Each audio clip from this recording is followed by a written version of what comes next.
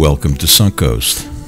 This is another video of the 4 to 5 churches in Transylvania, Romania, and another little village that was founded by the old Transylvania Saxon community that I've been talking about and showing for the past 2 years in my videos. Very impressive places, typically a church surrounded by walls, fortified walls, and for the defense of the local villagers who would gather in there when they would be attacked. I've talked about this at length in some of my other videos. Here, what I would like to focus on is what happened to the Saxon community after centuries of living in this little village and how they virtually disappeared out of Biertan. And in particular, there is a story that I like to share with you that I've read about, which I found touching and very powerful. Stories about Sara Römischer. I'm not sure how to say it in Old Saxon or German. Old Saxon and German are different languages. Old Saxon is closer to the language spoken in Luxembourg, but it's an old language that no one else speaks except for this group of people. She was born in 1919. And when she was 26 years old, she was deported to Siberia. And it's a very sad and painful story, which she describes almost detached in her memoirs. She wrote, "I remember that in 1945, like with many other Saxons in Transylvania, between 18 to 35 years old, we were taken by force to work in Russia. It was 16th of January, and the weather was good and a little warm without snow. On that day, we were taken away from our children, our parents, our brothers and sisters. On that day, I tried to hide somewhere on our property in a place that I could be shielded. I hid in the manger where there was hay for the animals. I wasn't afraid to be there at night alone because my fear was much greater for leaving my kids and letting them grow up without a mother, never knowing if I would ever see them again. The third day, while I was hidden around 4 o'clock in the morning, my father-in-law came to me and said that he would go in my place. And I couldn't let him do that, so I came out of the hiding place and I went home. I packed a few heavy clothes and all the food. At that point, my husband was still in the German army and the Russians were searching for us. They took me away on that very day. I left Biertan on foot in a line like slaves. We were lucky that it was good weather. For years afterwards, my mind was still remembering the ringing of the bells of the church.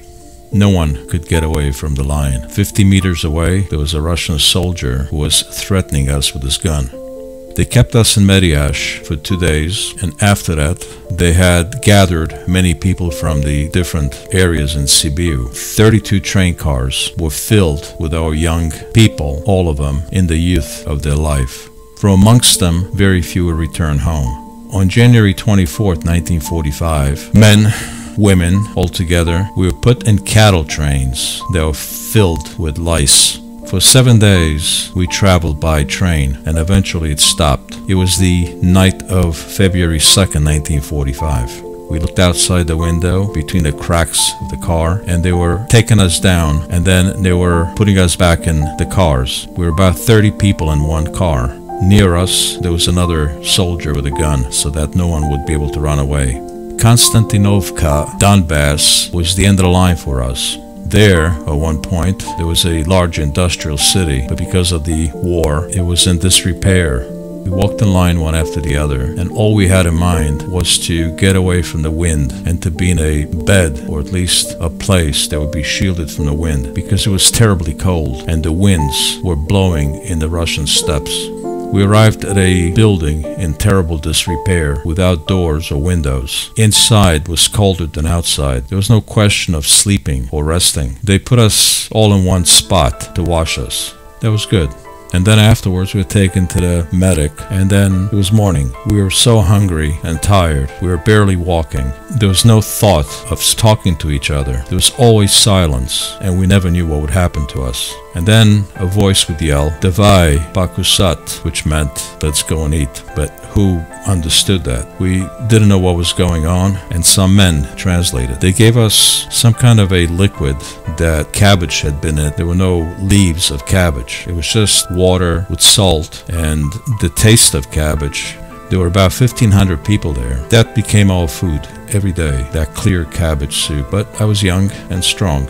We were there from Mediash, Bratiu, Rakesh, Atzel, Valavilar, Depush, Biertan, and Shoarsh, all young, between 18 to 35. It was very hard to describe how we passed the first 2 years. Hunger, cold, lice in our hair, lice in our clothes. On us, we were starving, including the Russians. They didn't have much to eat either, just like us. We caught a few dogs and cats, and I ate cat meat. Hunger hurts. Hunger hurts all the time. For 3 years, they gave us only that salty, cabbagey liquid. The men especially would get sick because women would take care of themselves differently, and they endured. I saw how the men pulled grass so that they could ease their hunger.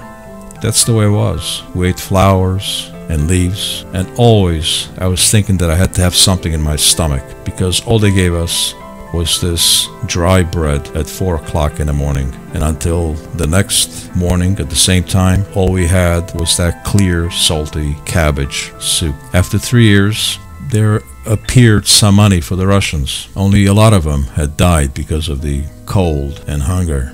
5 years, I slept on a bare wooden floor. The lice would eat us all the time. We were all so hungry, and they were sucking us. We had these deep creases on our faces. But they sent us home, and they gave us 10 days to rebuild ourselves. All I wrote here is true, although I have so much more to say. Sara Römischer died in 2006 at home in Biertan. Her motto was, "All I have, I take with me." Anyway, I hope you enjoyed my video.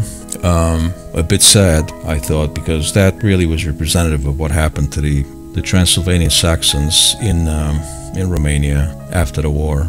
They were treated by the Soviets as, by the communists, as Nazi collaborators, and they suffered greatly. I'm sure like many other people, but their story needs to be told, just like any other story. Hope you enjoyed my video. Please subscribe. Thank you.